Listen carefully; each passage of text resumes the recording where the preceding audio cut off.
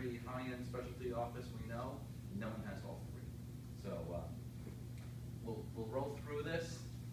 This is who I am. Went to dental school, finished in 1992 out in Long Island.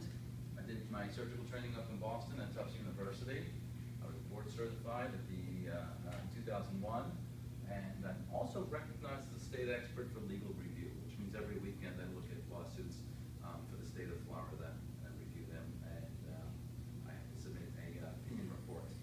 So, I know what the standard of care is. I know what deviates from the standard of care.